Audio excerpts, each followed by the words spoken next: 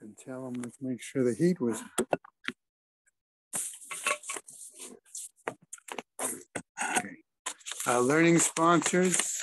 A year of learning, friends of Marcy Kurtz, in memory of her great niece Leah Bracha, Isaac and Evelyn Blachler, in memory of his sister Chaya Rachel Bas Isser, friends of Leonie Meiselman, Leah Sabra Bas Chanuch Zund. 2 months of learning, friends of Milton Meller, in honor of his second bar mitzvah. A month of learning, Ron and Susan Podolsky, in memory of his mother, Fredel Bas Shraga Feivel, Phyllis and Chaim Reese, in memory of her father, Pinchas ben Abraham, Rabbi Dr. Yankee and Malka Honig, in memory of his sister Chava Bas Harav Simcha ben Yamin, his brother Tzvi Aaron Zeb ben Harav Simcha ben Yamin, his father Harav Simcha ben Yamin ben Harav Yitzchak, her mother Sosa Bat Choina. Be Pizer, in memory of her sister Bas Abraham Michal Levi. A week of learning by the family of Danny Shepatovsky, in memory of their father and grandfather, Daniel ben Aharon David, Marcia Fried and family, in memory of Milton Yitzchak Mordechai ben Abraham, Michael and Judith Peretsky, in memory of, it says your brother. It should say his brother or her brother. Yes, so just change it to a brother.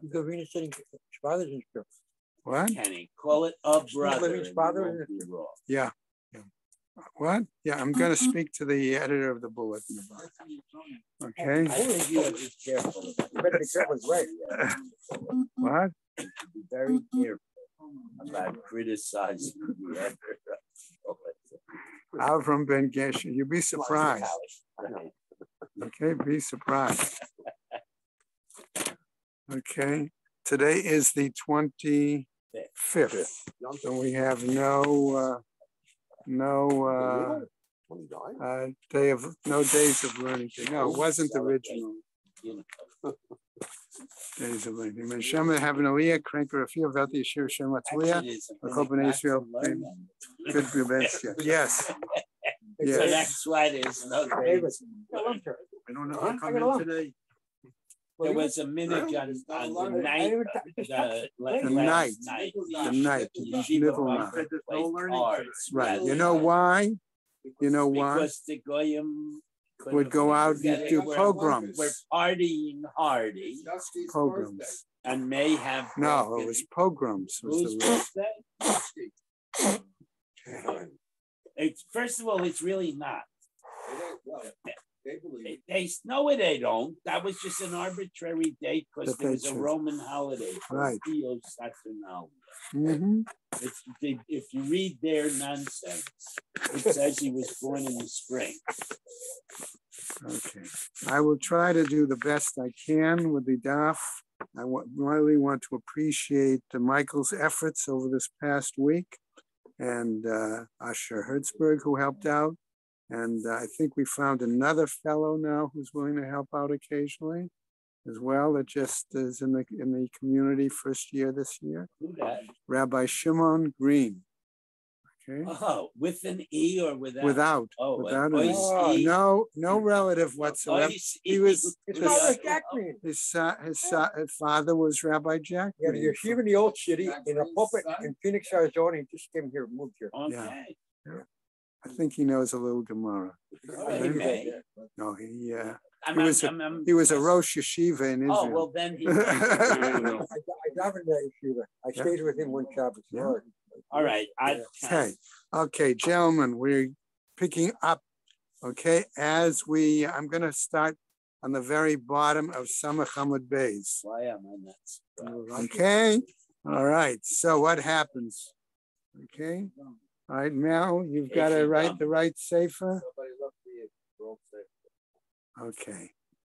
Here, Mel, take this. Oh, this one is small print. You have the big volume. Trade with me. Mel, let me that to Mel. You don't have any at all? We have no one. It's not there? I wonder if somebody left it yesterday in the base medrash. Here, give him yours. You take mine. This is a large print. Okay. Or the largest. Larger print. So we have two of them here. Right. So we have an attempt by Rav Ashi. Here is where we're going to pick up, where he tries to give an explanation of the question of Yom versus Kahayom, or whether it's Yom Echad. Okay, that's the point. Okay, so Amar Rav Ashi Tashma, listen to the following bright. It says this following Mishnah is going to give us an answer. Konem yayin shani to'em hashana. Okay, so he attempts to give the example of a vow taken that wine is forbidden to me, and I taste it for this year. Nit abra hashana, if the year is a leap year and has the extra month, asurba ube ibura, it is prohibited for that year and the month that is included as the leap month. Even if you made the vow Okay, on the second right, no matter when you made it. Hey chidami, how is that possible? And now we move on to today. Ilema, if we're going to say kedikatani, the way it's taught, lamali lamemre. Why did we have to spell out? Why did Rav Ashi have to spell out the fact that it was both the year and the leap month? That's the question. Whoa, wait, we'll see if it's obvious. Ella, rather, lav the amar shana. Must it not have been then that when the person made their neder, instead of using the word hashana or shana zot or something like that, he simply said the word shana, year, or a year. Okay? Shana. Okay? Alma, therefore, that would seem to imply shana kehashana. Then when he says a year, it's talking about the year. Dami. All right? So that was right. And therefore, if that applies for the term year, Rav Ashi is going to carry it over to the example of Yom Nami Kahayom. That therefore, when the person says a day, he's implying Kahayom, like 2 day. Okay, Dine. That's what it should apply. Okay? Gemara answers, Lo. No, that's not the case. La'olam de Amar Hashana. No, we're saying that when the person made his vow, he did use the word Hashana, the year. Okay, and therefore, Umahu Datema. So what then are you trying to tell us? Halach achar rov hashanim, that he went and he had in mind I'm going to use the word average year, a common year. Okay? Velo itbaho ibur. And he was not thinking of the year as it were a leap year with the added month. Okay? Kamash malan. All right, therefore comes to tell us that the year then was even if it is. Okay, so the year was a current year, a current calendar year, and therefore we do need to include the leap year. That's why Rav Ashi made the point. Okay? So in other words, it was that current calendar year. So it doesn't give us the answer as to what we saw between Yom, Hayom, or Yom Echad. Okay? All right, let's go on. We come up now to a new piece. So again, they ask in the yeshiva, in the academy. Amar, the person making the vow may have said, Yayin shani to'em yovel, that the wine that I'll taste is forbidden to me, okay, like a yovel, a jubilee year. What we need to remember, of course, is that not only in the Shemitah year was there no work on the land, but in the Yovel year also, there was no working on the land, okay? And therefore, what happens when you have Shemitah and then the very next year at the end of the cycle, after 7 Shemitah cycles, the last year could be the Shemitah, and then the next could be the Yovel. You're going to have 2 years of no working the land, okay? That's the point to keep in mind as we go on, right? They were identical, the rules for not using... Not exactly identical. In terms of farming, they were identical. Okay, not exactly identical. Shemitah, you didn't blow shofars. Okay? No, Shemitah, you did not blow shofar. Yovel, you blew shofar. That was one of the differences. The Yovel year was declared. by blowing shofar on Yom Kippur, exactly the way we still do on Yom Kippur, on Rosh Hashanah.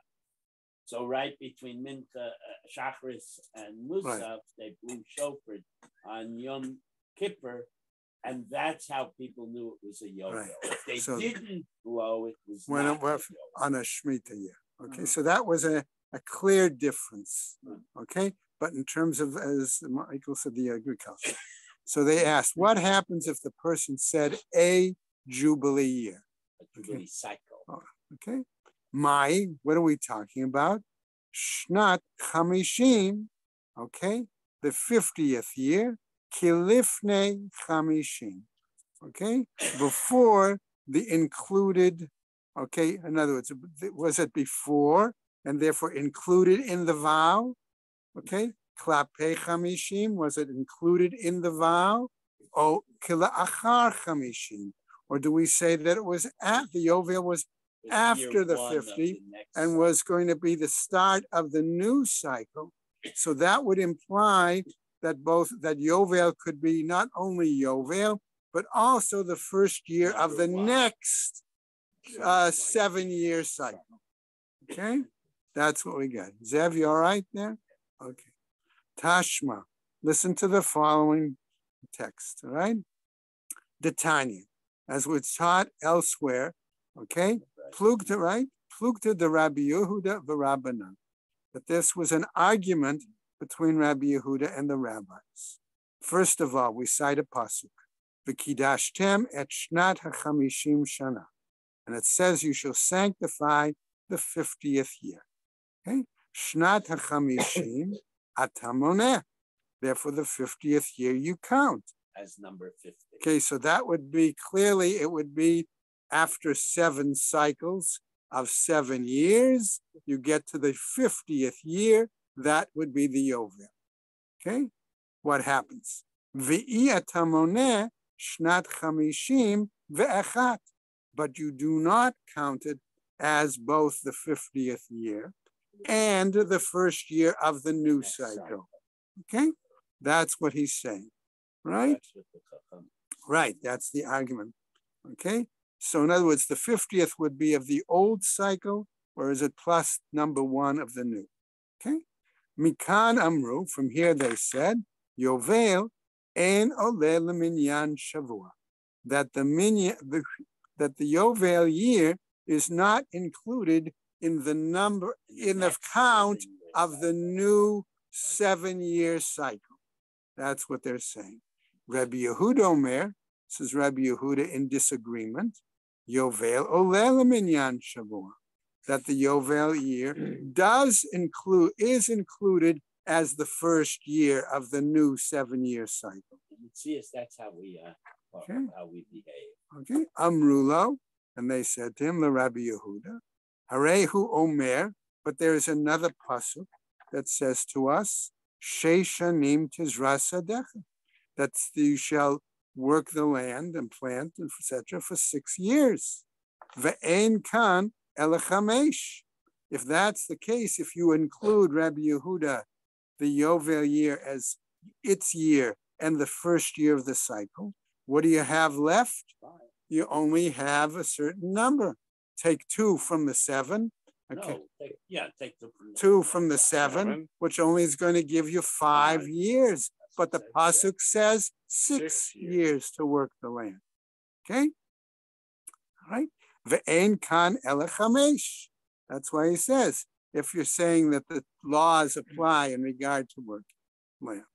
Amar lehem. So Rabbi Yehuda responds, L'divrechem, even according to your count, your way of deciding it, Harehu Omer, but the text of the Torah tells us another pasuk, Va'asita et hatvua l'shalosh hashanim, that you should be able to work the land for 3 years, and those 3 years should carry you. The 6th year.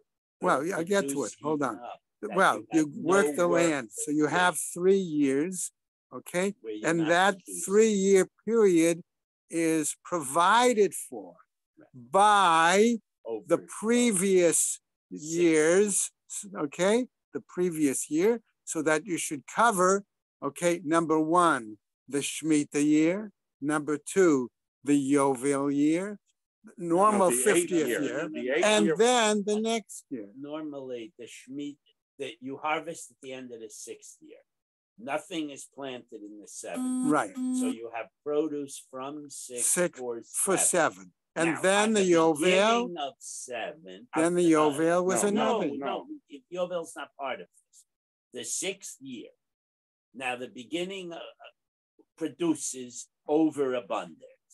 7, you still have crops from 6. 8, where you first now planted, you have crops. You have crops left from 6. So 6. But that only gives you 2 years. No, it gives you 6, 7, and 8.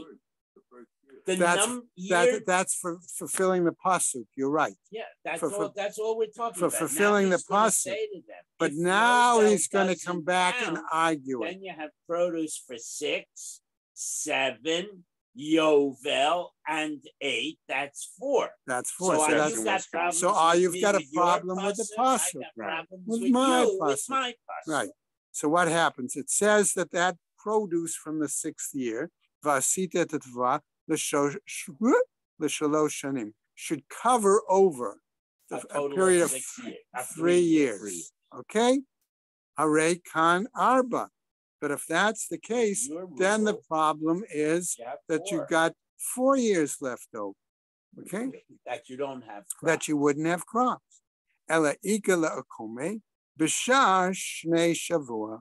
But rather you must apply this, okay, to the other years of the cycle. Okay? 6 times you have 6 days. Right. 6 years. Okay? So Kakula, the pasuk is generalizing. It's not being specific. Not being specific to that cycle.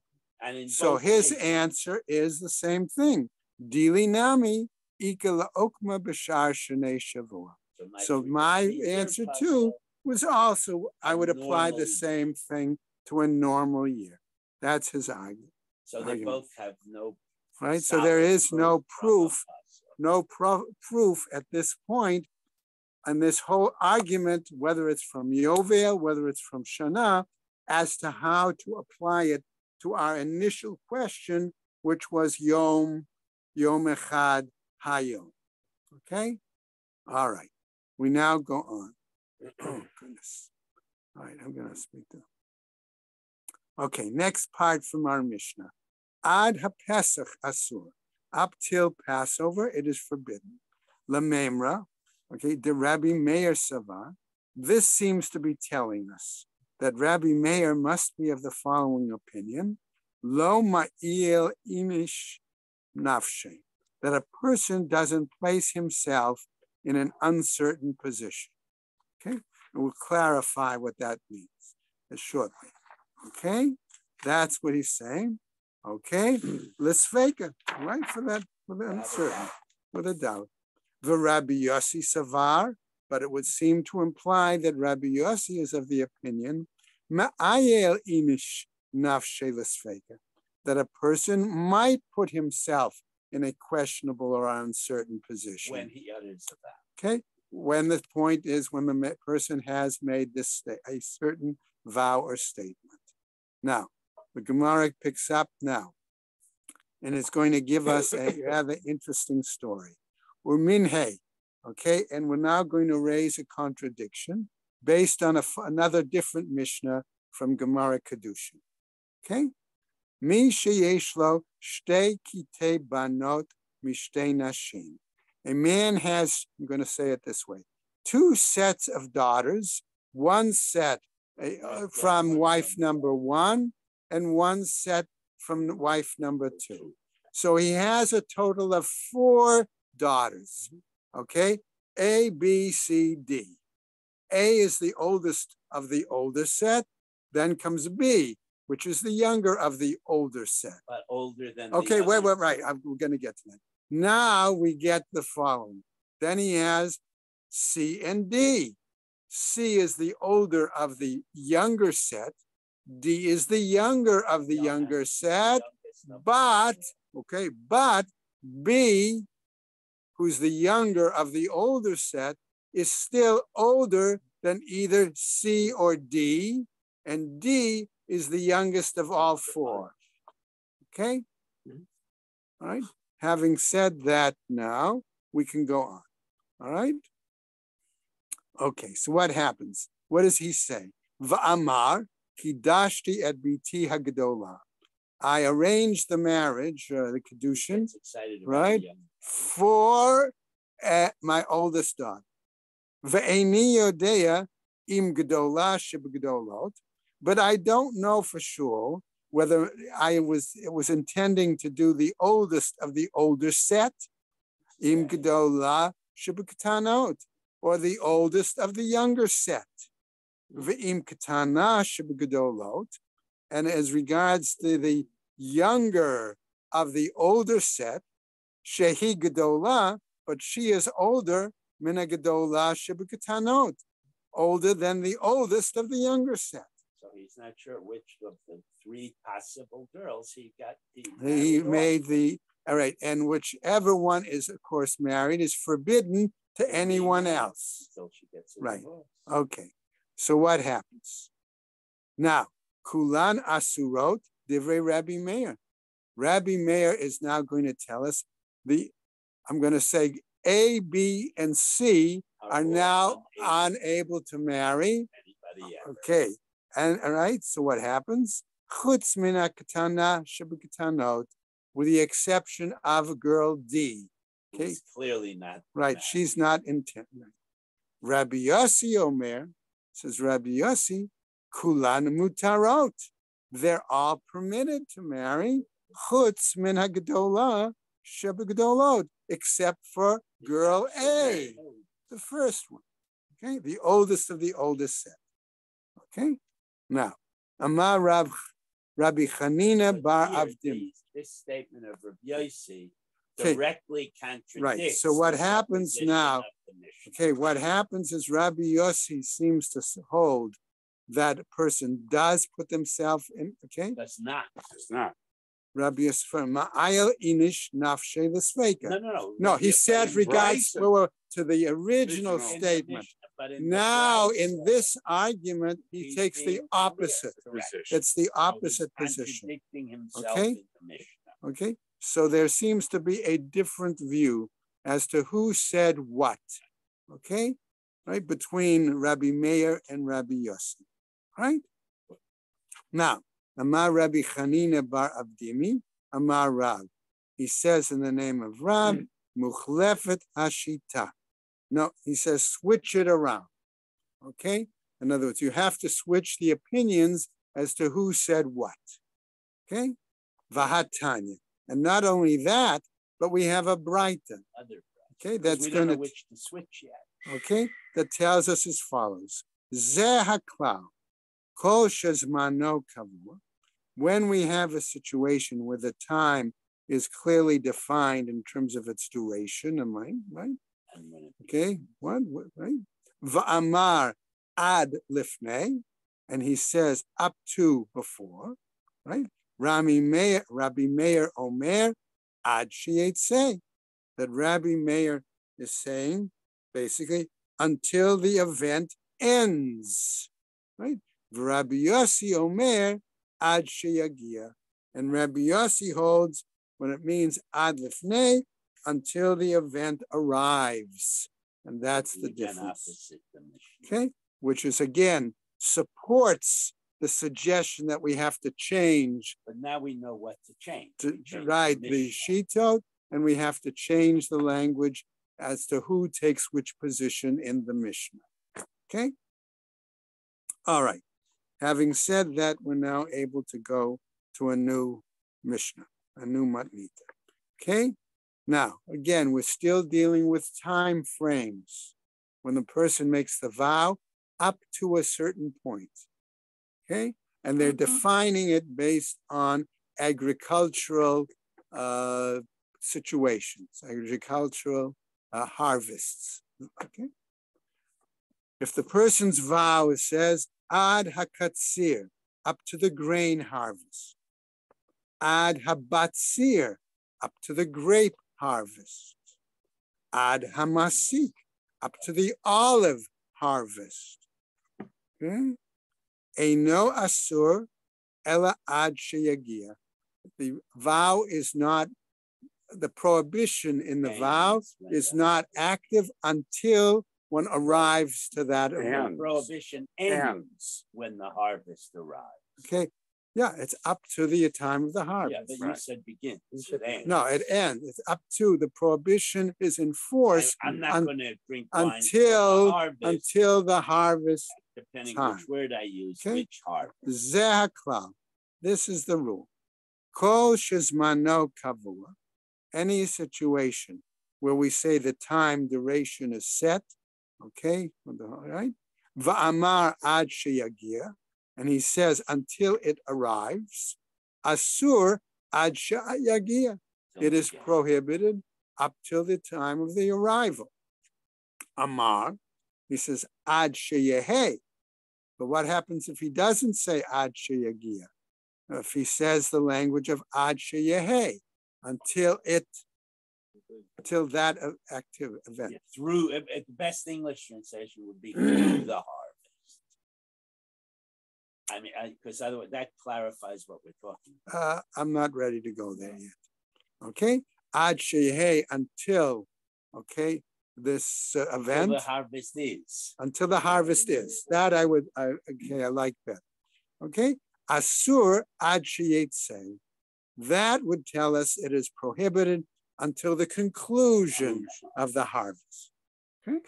V'chol she'ein zmano kavua, and where it's a situation where the time duration is not set, bein amar ad sheyehe, whether he says, okay, until this event is, bein amar ad sheyagia, or if he says until the arrival of that situation, eino asur ela ad sheyagia.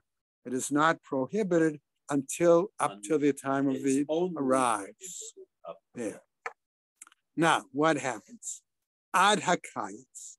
When we say up to the grain harvest, ad sheyehe hakayitz, or he says, okay, for example, until there is the grain harvest. No, kayitz is fig harvest. Fig. You'll see. Keep going. Yes. Okay. Katsir is grain harvest. All right. Kayitz is right. Kayitz is fig. All right. Right. Yeah. Okay. All right. Ad sheyatchilu ha'am lachnis bekalkalo. Okay. When it says up to the fig harvest, it's until the people start bringing the fruit in baskets into their homes. Okay. Ad sheyavor hakayitz. If it says until the completion of the fig harvest, ad sheyakpilu hamikzaot.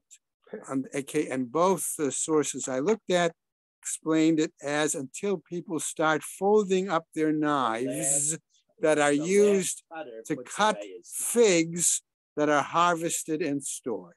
Okay? Now, what happens? But some say I know, some say it's the mats that they use to dry. In the forms, right, for the harvest. Spreading out on the mats to dry. Okay, that was a second shot. Okay, Vitana. Which is even later. Okay, and the Gemara tells us, and we teach as follows. When we said the first example, Sheyehe HaKayitz, until the time of the fig harvest, Kalkalash Amru, when they talk about the baskets, Kalkala shel te'enim, we're talking about baskets of dates, of figs, I'm sorry. Velo kalkala shel anavim, and not baskets of grapes. Why? Tanya, but we have a braita that says as follows.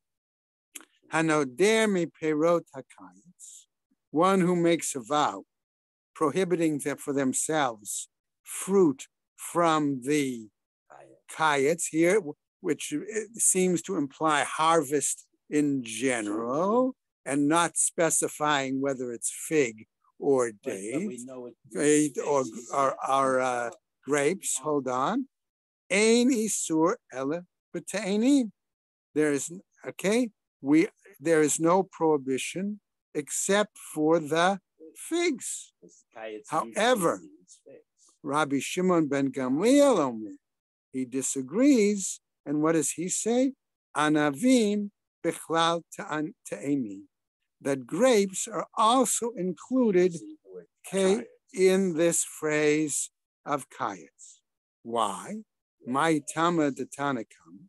What then is the reasoning of Tanakama? Kasavar. Why? Because it's his view. Te'enim miktsatsan biyada, that figs are harvested or plucked by hand. One at a time. Okay? Anavim lo miktsatsan biyada. But grapes are not harvested usually, I'm going to say, by hand. They are usually cut as a cluster. However, we're going to just go on a little bit further. Why? Rabbi Shimon ben Gamliel Savar. But Rabbi Shimon ben Gamliel is of the opinion, Anavim Nami, that there are grapes that are also cut or plucked individually. Ki mirdadan miktsatsan biyada. Because when they're dried out, then they have to be plucked by hand individually. Okay. And some of them, what happens is the grapes shrivel, so the sugar content is higher and it makes sweet wine. But some of the grapes get moldy, so you have to pluck them individually to get a good crop. All right, so we'll go over just a tiny bit. Ad shi'avor hakayetz, ad yichpalu hamiktsa'ot. Okay, again, coming back to the fact until the harvest of the te'enim, of the figs is done, when they fold up their knives. Okay, Tana, it says the bride, Tana's teaching, ad shiachpilu rov hamiktsa'ot, but rather teach it until the majority of harvesters fold up their knives. The very last guy. Right? Let's just go over a line or two. Tana, okay, hukpalu rov hamiktsa'ot. If it's taught that you're saying that it's the majority of cutters, mutarot mishum gezel upturot min ha'ma'asrot. Okay, then it is exempt from any question of thievery, because it's hefker at that point. Upturot min ha'ma'asrot, and they are exempt from ma'asrot and truma. And we'll stop right there, because then we pick up with another little story. Very good. Okay. Welcome back. Good to have you back. All right. So be careful about your late harvest grapes. Oh yeah. It's really what I'm going to worry about. What?